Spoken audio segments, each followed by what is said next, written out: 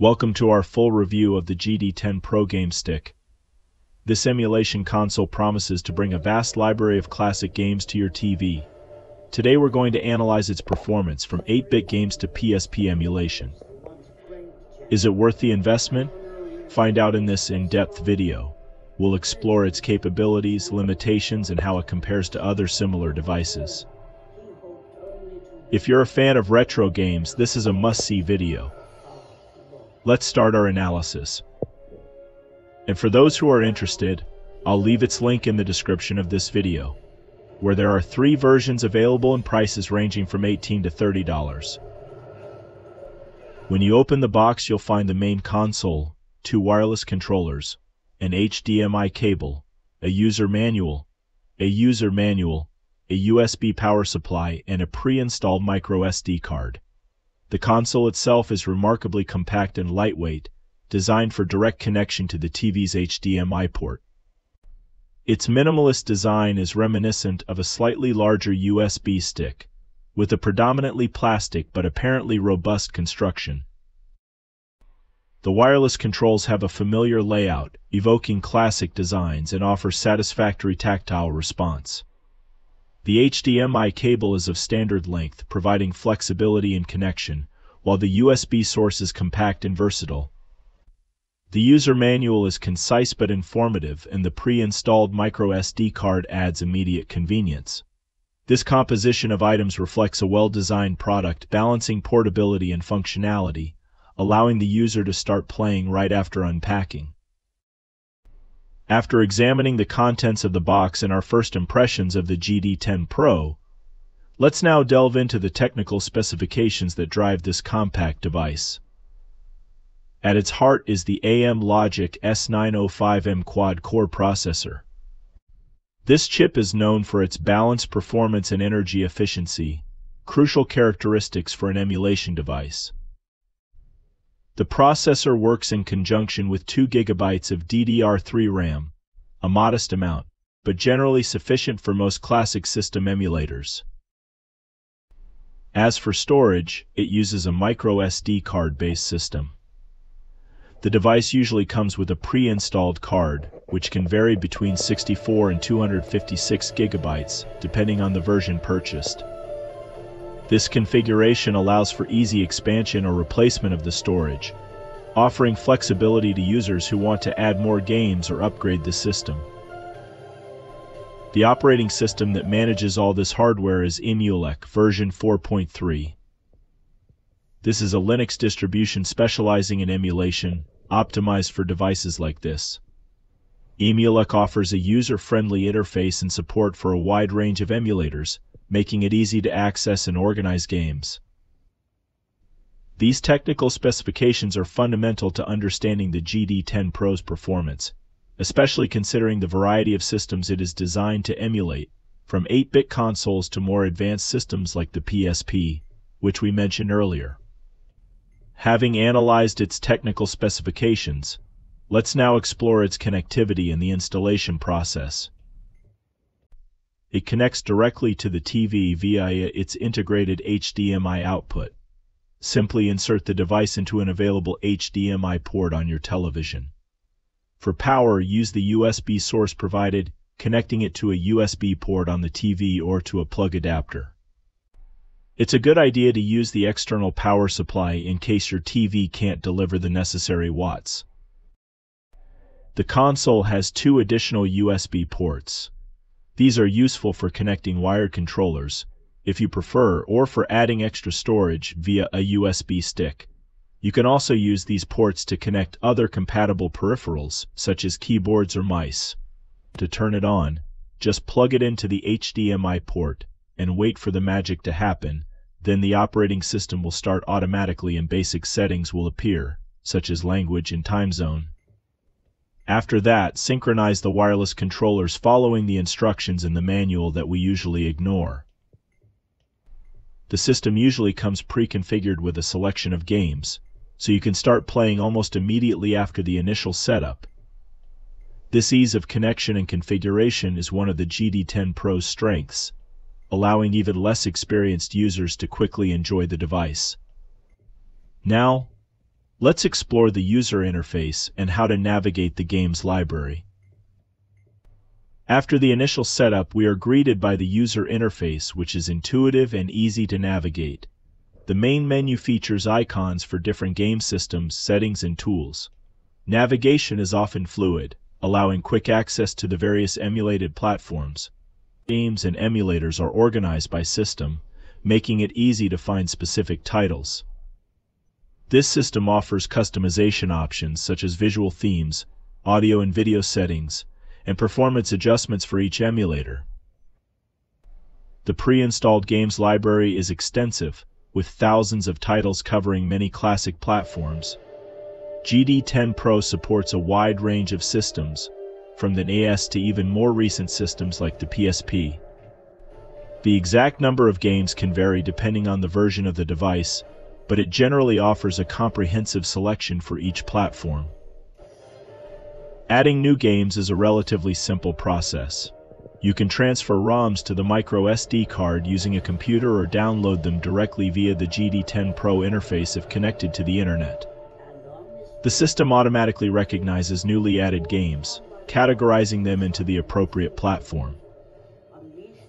This combination of a user-friendly interface, a vast pre-installed library, and the ease of expanding the game collection contributes significantly to the user experience with this game stick. So now let's move on to its performance. Having explored its interface and game library, let's now take a look at its emulation performance and gameplay experience. In the emulation tests, the GD10 Pro showed varying results depending on the console and the complexity of the games.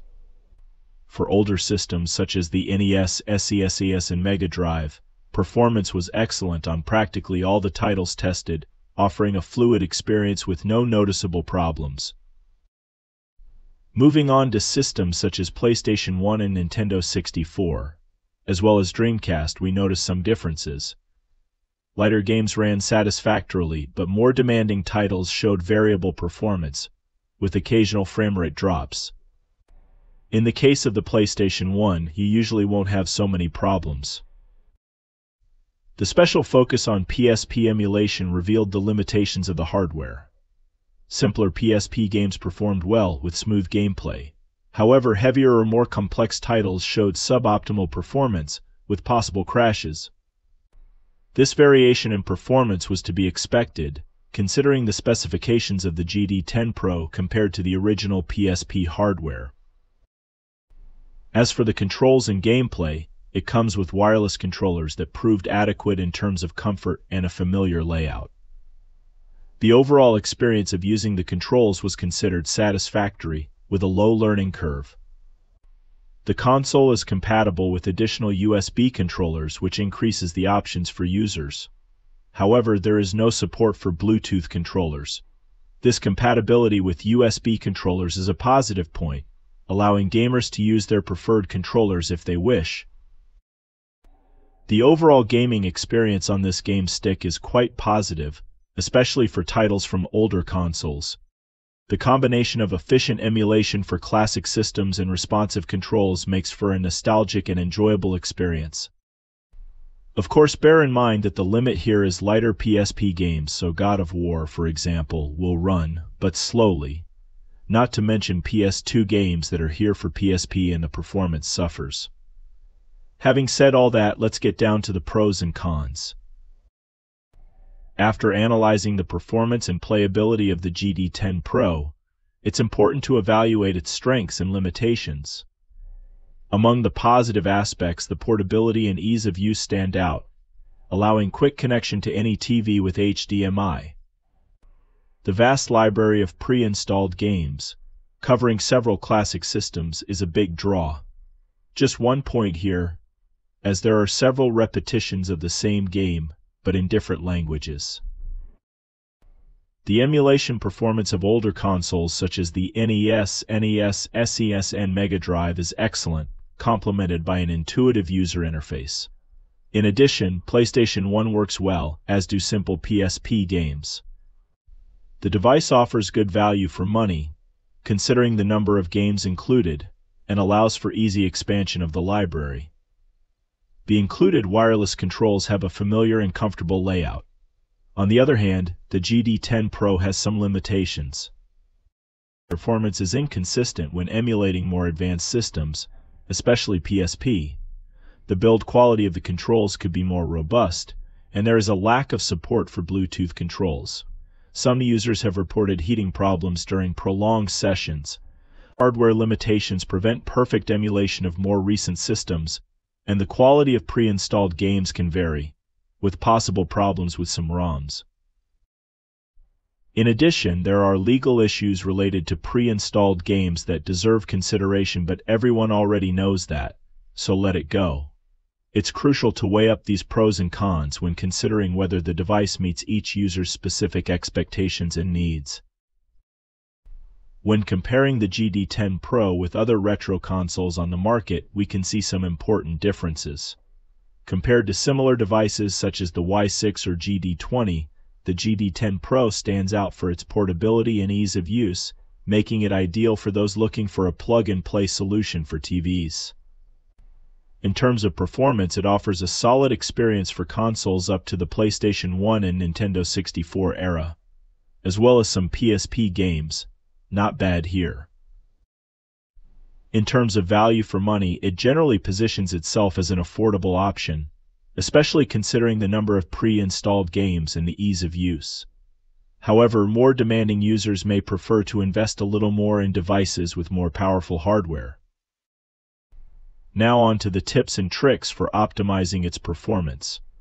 The first thing is to check the firmware update if compatible. Updates can bring performance improvements and bug fixes. For more demanding games, try reducing the output resolution to HD instead of full HD or 4K. This can significantly improve performance. Also, for games that are running slowly, enable frame skipping in the emulator settings. This may sacrifice some of the visual smoothness, but it improves the speed of the game. Some models allow slight overclocking. Use this function with caution, as it can cause instability or overheating. This would be an extreme case, so be careful. For heavier games, use save states frequently to avoid losing progress in the event of crashes.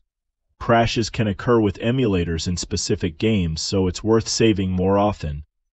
By implementing these tips, you can significantly optimize its performance.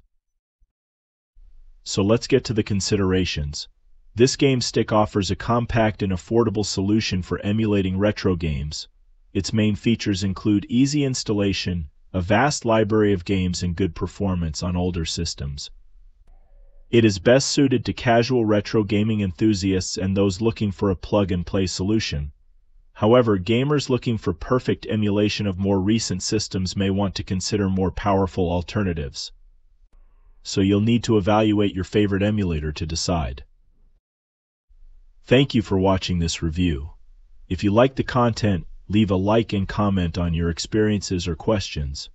Don't forget to subscribe to the channel for more reviews of technology and gaming products, and see you next time.